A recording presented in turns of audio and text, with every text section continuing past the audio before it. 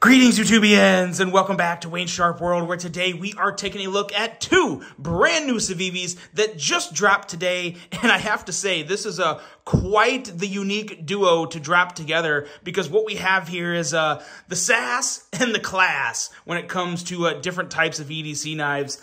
This one here is one pretty different from any other Civivi you have seen. This is the Civivi RS71.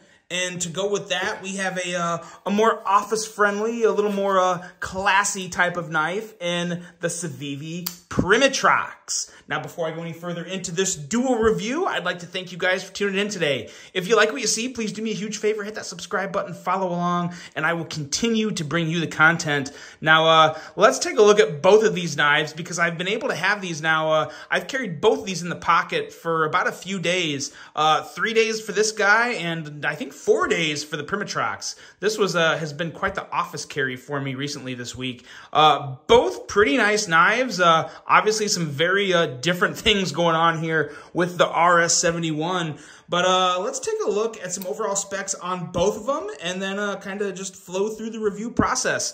Starting off with the Civivi Primitrox, we have an overall length of 7.89 inches, a blade length of 3.48 inches, and a blade thickness at 120 thousandths. Blade material on this guy is Nitro V, which is always hard to see because Civivi does a really good job of making it very, very small, but it's there, trust me. Nitro V on the blade steel. Drop point style blade, a flat grind with a handle length coming in at 4.41 inches and a handle thickness at 470 thousandths. Have some very nice Gaborsha wood scales on this version here. There's also a couple G10 options, a liner lock locking mechanism, a user of a right or left hand tip up carry. Weight coming in at a pretty average 3.63 ounces.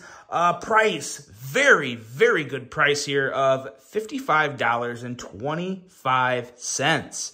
Very, very nice price on this. I really like this offering. The argument can be made that, yes, there's a lot of other knives that look like this, but we're also at a point in time to where, you know, a drop point, a 3.5-inch drop point blade is going to look like other knives. But we'll talk more about that here in a second. Now let's take a look at some specs on the RS71, this is just a fun knife. This is an overall length of 9.31 inches, a blade length right at 4 inches with a blade thickness at 120 thousandths. Blade material on this one as well is Nitro V with a spear point style blade. We could also call it a dagger with a false edge. This is the only sharpened edge right here. This is not sharp at all. Get up close there, you can see. No chamfering or anything, just a complete false edge. We have a hollow grind on this, which adds for a little bit of extra sliciness. With a handle length of 5.31 inches and a handle thickness of 510 thousandths. Material on this is G10, and kind of a unique little pattern they have on here. Obviously multi-layer. You kind of have a black top with some milling into it to show the kind of like the ivory color, kind of like the a little more of like a milky, creamish white type of color beneath that black. And we have, of course, a liner lock on this for the locking mechanism as well. And we have a user of a right-hand only tip-up carry on this guy. So no left-hand options on the RS71. Designed by Rob Santascalchi. You guys have probably seen some other work from him that has dropped through Vosteed recently. He designed the RS Chaos and has, I believe, maybe one other production model out there. I think he's a little newer name when it comes to production knives through companies like Civivi and Vosteed, but he has some excellent designs and is an incredible knife maker in his own rights. And the price of this one is a little up there for a Civivi anyway. We're looking at $91.80. Usually for Civivis, you're looking more in that $55 to $79 range. But I will say this is a lot of knife. I will say, though, for the overall price of it, I find it to be, you know, a fair price. This isn't one of your, like, blockbuster value prices, but it's still a very, very solid knife, the price. And you have a titanium clip back here, which also factors into that as well. Let's do some size comparisons. First, we'll go with the Primitrox. Or, you know what? Let's just lay them both together. Why not? And then we'll put some next to them to do some top and bottom comparisons. So clearly the RS71 is just huge. When it comes to other Civivis, the Praxis is a very good comparison, but it still kind of pales in terms of overall length. Another Civivi that would probably work well with the Primitrox is this beauty right here, the Vision FG designed by Snex. If you haven't checked this knife out yet, you're insane not to. This is one of the best Civivis ever made. Still love it. And yes, very good size comparison there with the Primitrox. And what else do we have here? I think we got some other ones that we can throw out on the table. This might be a better size comparison. The CJRB Prado, maybe? No, it's still short. Yeah, the RS71 is just a big, stinking knife. This one might be better. Let's throw this one on the table real quick, and then we'll call that a wrap on size comparisons. The Frac from CJRB, that's got to be, there we go, that's a little better. But as you can see, as you all know, the Frac is a big fracking knife, and it is still much shorter than the RS71. So the RS71 is quite the little pocket sword. Which is fun. That makes for a fun carry, in my opinion. Really, really like what they got going on there with that. One more comparison for the Primitrox. We'll throw the Conspirator out there because everyone knows the Conspirator. Nice little wooden line up there. So there you go. There's your size comparisons.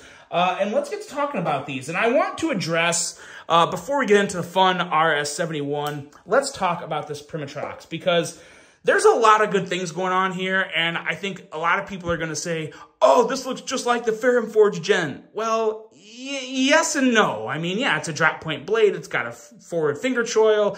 It does. But it also has the handle that is very similar to the Civivi Ortis. So what I'm seeing here is there was the Civivi Ortis, and then there was another Civivi that they used, the Brigand, maybe? The Civivi Brigand, I think it was the Civivi Brigand and the Civivi Ortis that kind of shared the same handle and just had different blade shapes. I kind of see the handle of the Ortis here along with just kind of a more classy, clean, little elegant drop point. That's pretty much what you have here. Really nice size in general. Really like these Gaborsha scales. I think they look great. And of course you have the better looking clip that Civivi has been using recently that you guys know I used to not like their clips.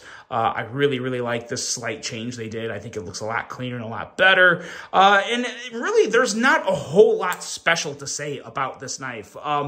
It's just like all the other Civivis. Very, very smooth, extremely good action. The ergos on this is great with the forward finger choil and the nice, just smooth handle shape. It's going to work good for a lot of hands out there. I mean, unless you have some really, really big meat paws, this is going to be a great knife for just about anyone's hand. In all honesty, I don't see a lot of people having an issue with that. With the left-handed option, lefties, you'll love it too because it's just as smooth in the left hand as it is the right hand.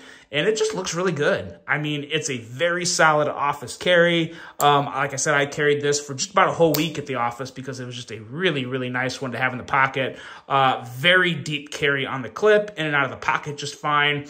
Pretty much disappears in the pocket, so no issue there. And yeah, just a very, very clean, simple knife. Hard to go wrong with it. Yes, you may. I think the only reason someone wouldn't buy this is because maybe they have another knife that looks similar like it. Because there are other knives that are, that can look like this. If you have the Civivi Brigand, which I think that's the one I'm thinking of, that one's kind of similar to this. Just it's got thumb studs and it's still got the choil, but a little different type of drop point blade.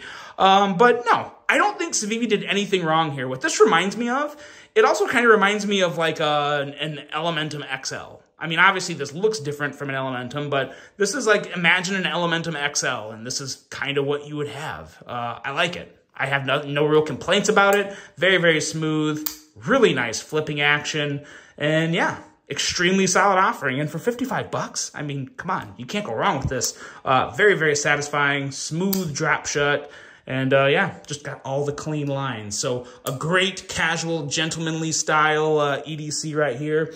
And then you go from the business to another type of business. This has all the sass in the RS71 here.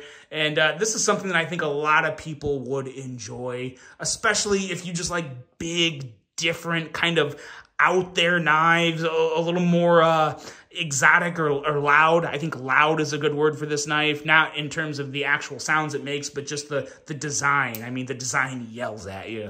And it is, you know, it's got that technical vibe. It's got those Italian stiletto vibes. It's got a lot of fun things going on. I am a big fan of this clip. It's not like a true deep carry clip. You're still going to see a decent little amount of the knife in the pocket, about that much, but I'm fine with that. Like, I like the unique design of this clip. I just think it looks really good. It's got that big old lanyard hole there, so if you want to attach a lanyard, you can do that. I could go with or without it. I don't really care about that, but yeah, I just like the clip. It feels really, really good in the hand, that clip does.